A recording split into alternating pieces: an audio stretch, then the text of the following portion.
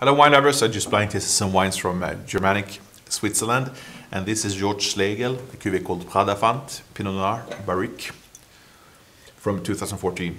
And I think this wine was showing more of the youth on the nose. We still feel a presence of oak, roasted oak, but there's very elegant fruit here with sweet plum and red berry fruit. I like the palate here with classic medium weight and finely integrated tannin here. Fresh backbone and elegant mild spiciness.